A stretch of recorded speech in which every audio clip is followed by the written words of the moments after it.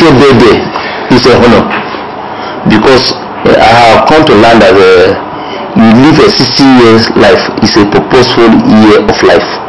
Because even civil service career, the moment you get up to 60, they retire you. Whatever you are doing when you are 60, you give God the glory.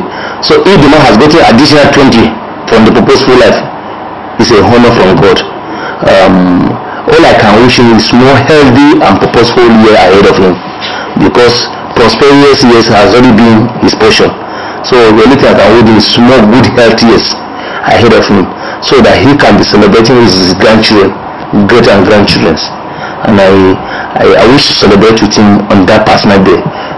I should be notified in advance so that I will join him, because it is an honor to eat with a man who is 80 years.